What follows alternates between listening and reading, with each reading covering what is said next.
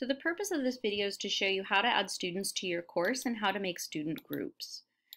So log in and you're going to go to Students, Manage Students. You should have a roster of all of the students that are in your course. You're going to have to pull them up individually by searching for them. I'm going to use myself.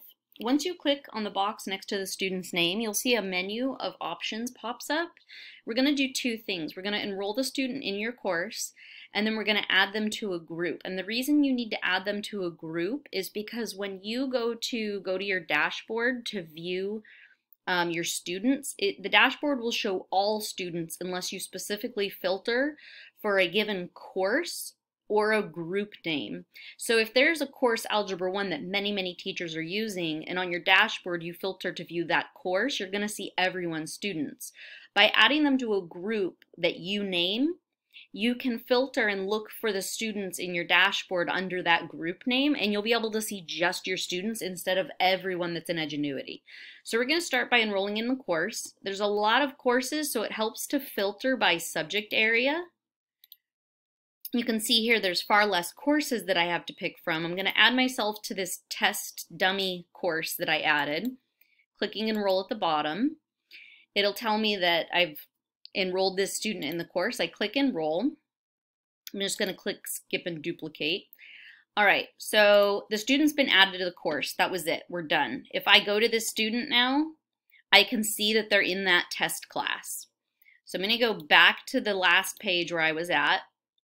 I'm going to go to students. I'm going to pull myself back up. We're not done yet.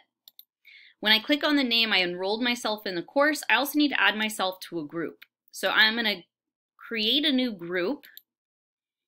I'm going to call it test group. You can call it whatever you want. Algebra 1, period 1, whatever name you want. I'm going to click save. And now when I go to click on my name again and I go to add to group, in my drop down menu you can see I have a test group. And then I got to click the plus sign to add myself. So now I have been added both to the course and to this group. So now when I go to reports, my dashboard right now currently shows Algebra 2 students.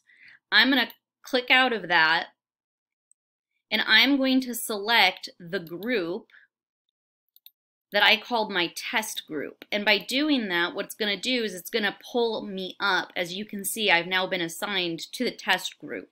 And I've already done this, so that's why I'm appearing twice. Normally, the student would just appear once. But I had already added myself to this group. So yeah, you're now able to see this student. Every time you go reports dashboard, it's going to pull up your test group until you change the group to a different group. So let's say I want to go back to a different group like this. It's going to switch my screen so I see totally different students. And that's how you add students to a course and give them a group name so that they appear on your dashboard.